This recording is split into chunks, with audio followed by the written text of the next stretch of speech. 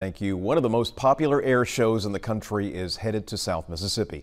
Dozens of hotels are working overtime, gearing up for the influx of visitors. Lauren Martinez spoke to one luxury lodging business to hear how they're preparing for the busy weekend ahead.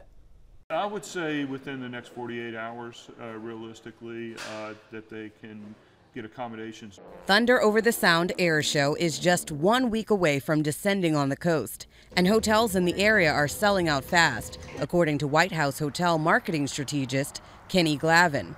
We probably have less than 10 rooms left at our property, so you'll see hundreds of guests here when you have 2 or 3 people in the room. In and along the coast, I mean, just in Biloxi we have about 8,000 hotel rooms, so those will be near capacity. If you're lucky enough to snag one of those rooms, you'll be afforded one of the best seats in the house for the air show. The historic property sits between White Avenue and Morrison Avenue on the beachfront and will soon be transformed into the home base for the air show team.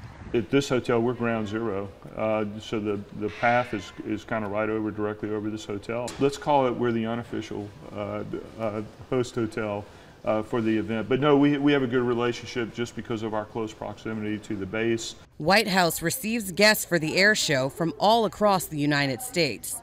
They come as far as New York, and certainly Georgia and the surrounding southern states, Alabama, Tennessee, Texas, but we see them, like I said, Ohio. Some of the snowbirds that come down here and play golf and get wind of it, they make kind of a golf air show vacation out of it. Glavin says the air show is a great economy booster for the coast, thanks to the growing demand and attraction each year. In Biloxi, Lauren Martinez, WLOX News Now.